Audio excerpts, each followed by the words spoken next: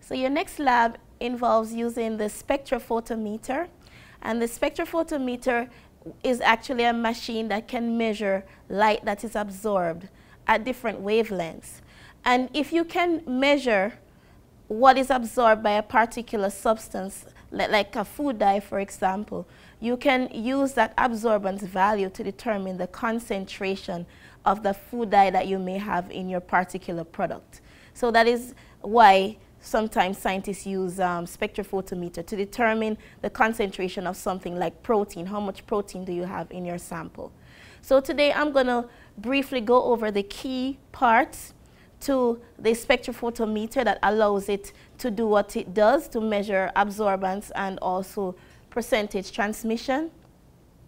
And if you notice here, I have a diagram written on the board, and one important component that the spectrophotometer has is a light source.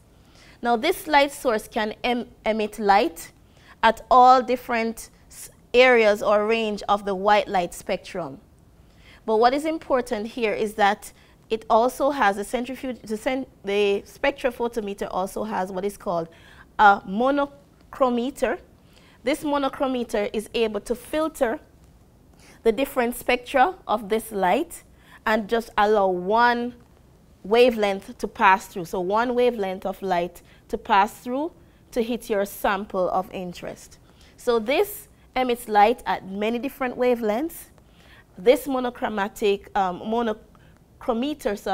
will allow just light of one wavelength to pass to hit your sample here. So if you want to determine the absorbance of your sample at one wavelength, the spectrophotometer allows you to do that.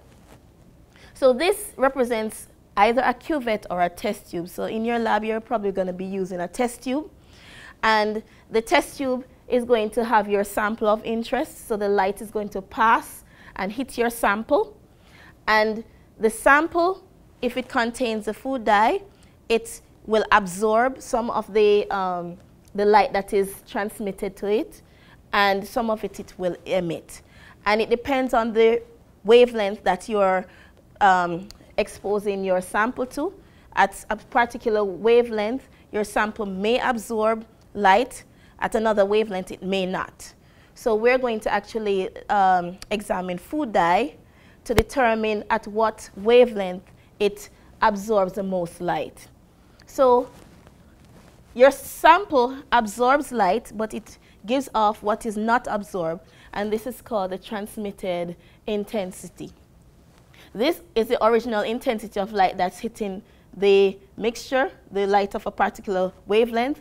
This is whatever is left, what didn't get absorbed and is left, and is going to be transmitted. Now this transmitted intensity is going to be received by this photomultiplier, and what it does, it receives light and it converts it to an electronic or electrical signal, which is going to be picked up by a meter, which will convert this electrical signal into a measured value. So that is how you can determine you can obtain your percentage transmission, and from that you can determine the absorbance of your dye at a particular wavelength.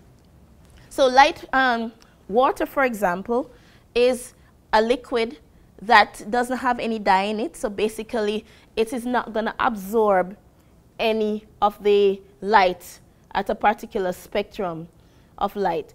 And because of this, it's going to emit most, if not all, of the light.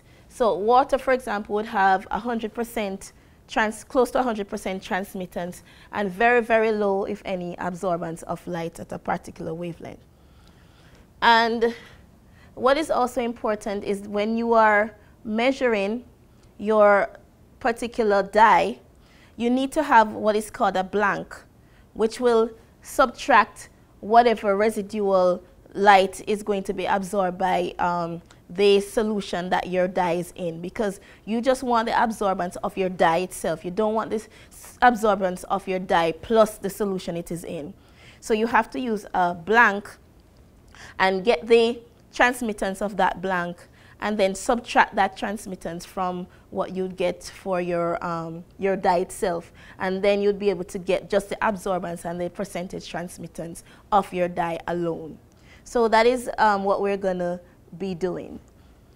So I'm going to go through these different steps that you would be required to do in the lab, and tell you an example that I'm going to show you that will give you an idea of how you can do your experiment well.